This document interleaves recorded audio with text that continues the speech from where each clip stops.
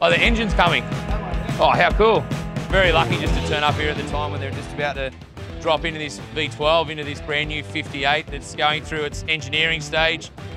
Generators are both in, Seakeeper gyros in, port engines in, and yeah, we're just about to witness this starboard engine being lifted into the boat. It's an amazing place to be able to see all this going down. It's, yeah, very, very fortunate to be able to be a part of this. These guys will put this engine in about 5 minutes, where once the deck and everything goes on, we could spend days, weeks getting the engine out or even doing a repair in there.